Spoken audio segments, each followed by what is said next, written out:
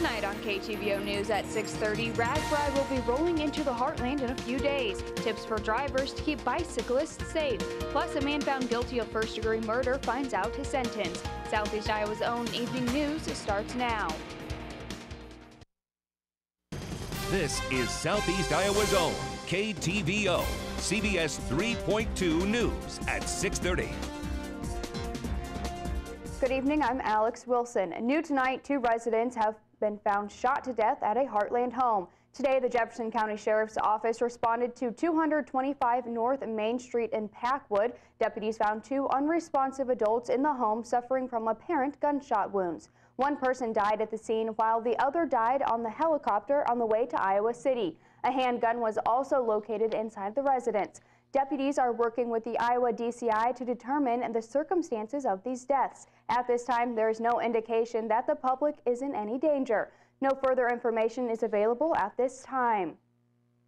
A Southeast Iowa man convicted of murder was sentenced this afternoon to life in prison without parole. 26-year-old Ricky Kiesling of Eldon was arrested in 2014 for the murder of Eldon bait shop owner Daryl Teeter. In May, jurors found Kiesling guilty of first-degree murder and first-degree burglary. Earlier this month, Kiesling's request for a new trial was denied. Today, he appeared in Wapello County Court for his sentencing. He was sentenced to life for the murder charge and 25 years for burglary.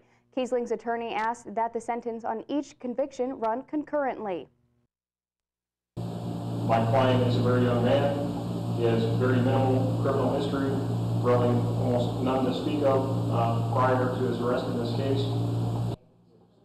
The judge ruled that Kiesling would serve both sentences at the same time. The court did not hear statements from Teeter's family. Several people came to court dressed in t-shirts that read "Justice for Ricky Kiesling."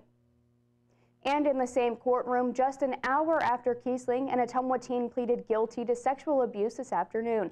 19-year-old Cragen Grooms faces up to 10 years in prison for engaging in sexual acts with a 1-year-old. In 2014, Grooms, who was 17 at the time, was charged with second-degree sexual abuse. The charge stemmed from a videotape that showed Grooms sexually assaulting the child. In court, Grooms admitted to engaging in lascivious acts with the child. Grooms' sentencing is scheduled for September 12th. Until then, Grooms will be released on pretrial supervision. He asked to stay with his mother. Before today's plea, Grooms had been in custody on a $100,000 cash-only bond.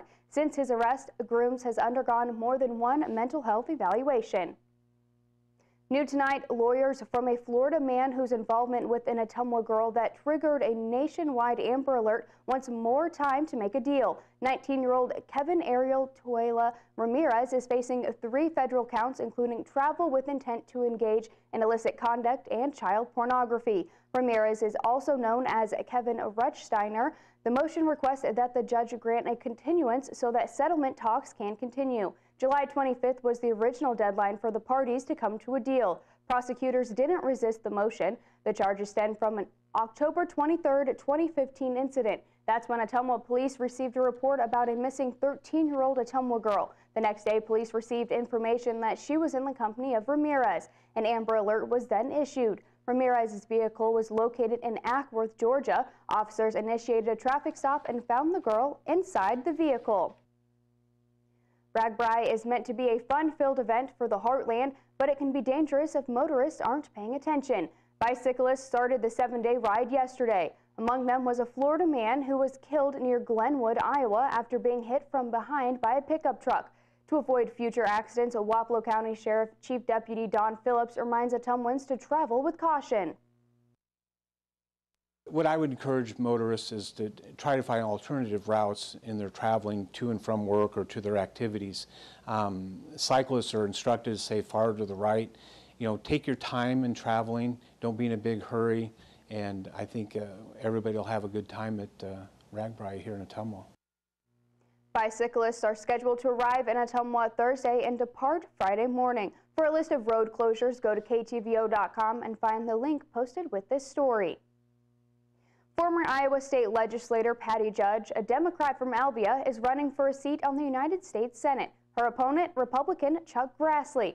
Judge was in Ottumwa yesterday to talk to KTVO about the state of the race against incumbent Senator Grassley. She said she knows it will be difficult taking down a senator who has held his position for 36 years. The 82-year-old Grassley hasn't lost a race and has been in the Senate since 1980. She described Grassley as one of the most powerful people in the Republican Party, but says she's not afraid. Judge believes that Grassley doesn't have the right to obstruct the process of choosing a Supreme Court judge. The link, she said, between Senator Grassley and Donald Trump will help her in the race. If his views on issues are the same as Donald Trump's, well, so be it. I believe that Donald Trump is wrong on almost every count, and that there is no place in our Iowa or our United States for the bigotry and hatred that we heard displayed last week in the Republican convention. Judge has been endorsed by President Obama and hopes he will campaign with her. Making schools safer, that's the goal behind the new pilot program called WISE. The program puts a private Wi-Fi network specifically for public safety agencies and first responders at schools. Governor Terry Branstad joined Department of Public Safety Commissioner Roxanne Ryan to introduce the project this morning. Ryan says this network of first responders will have quicker access to surveillance systems and gather information from schools from their cars. In an active shooter situation, having access to those surveillance cameras is extremely important. It's going to be able to tell us where the individual is, and so for the first responders, if they are able to tell where the danger is, they can stay safer and they can keep the children safer as well. Right now, only 3 schools will have the pilot system. This comes at no cost. Branstad and Ryan say after further review, they hope to expand the project to other schools. Coming up next, it's day 1 of the Democratic National Convention. Find out what is causing it to start off a little rocky.